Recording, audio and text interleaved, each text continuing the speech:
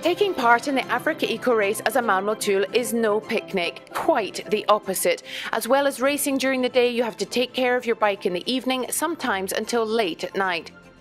A word from Belgian Laurent Hellemans riding his quad and his first thoughts after a week of competition. From a personal point of view, very, very nice. It's tough, but I was expecting to break down physically, but that wasn't the case. The quad did. The quad did not hold. The frame cracked in two. I had a whole front section that was detached from the rear. Mechanical problems for the engineer administrator who, in spite of these problems, has nothing but positivity to say about his Motul Xtrem rider experience. I like the principle. You start like that and you do everything yourself.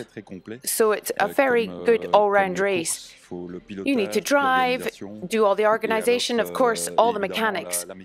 The difficulty is that if you have a problem and you have to fix it, you arrive tired because you come home late. So it's a vicious circle.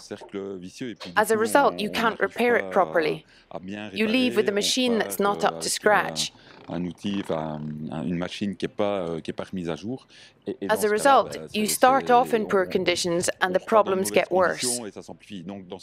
In this case, it's better to stop for a day, take a day off. You put everything right and then you set off again. What's special about racing here is that you can stop for a day and set off again on day two if you need to make repairs, and then you can start again and finish in Dakar. That's the best thing for us with the Motul trunks. It means we don't feel too much pressure and it keeps us motivated.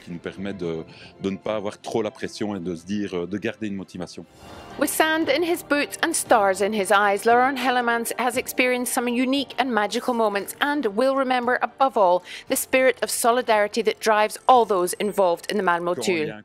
When there's a hard blow like yesterday, after welding the quad, there was, in fact, one wheel on the left, one on the right, and the whole rear was 2 meters away.